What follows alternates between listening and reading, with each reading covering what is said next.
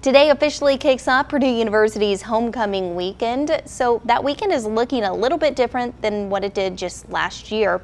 News 18's Perry Apostolakos is live in the studio this morning with the details on that. So Perry here, a lot of people are really looking forward to this weekend. What do they need to know if they want to get involved?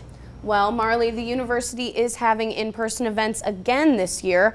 I was on campus Thursday, and some students had a lot to say about coming back to campus after remote learning and celebrating their own homecoming. It's a lot of fun to come to Purdue and see these huge football games, and it's just like, oh my God, I used to be in this tiny little stadium with like a bunch of high schoolers, and now I'm in college. This is college. Like, this is Purdue, and it's incredible. I go to every single game. Take advantage of being here now, because I kind of took that for granted freshman year, and then getting sent home, and then the online my sophomore year was more not very fun.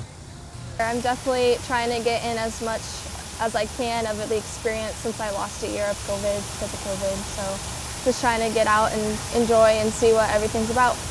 I'm not a big extrovert or party person, so I don't think I'm gonna celebrate it. I prefer to stay at home and watch Netflix or something.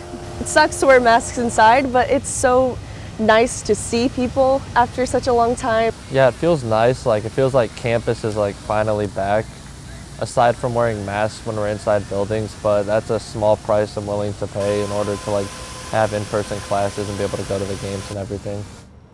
The Purdue Homecoming Parade is returning to campus later today at 8 p.m. on State Street. For a full calendar of events, head over to WLFI.com.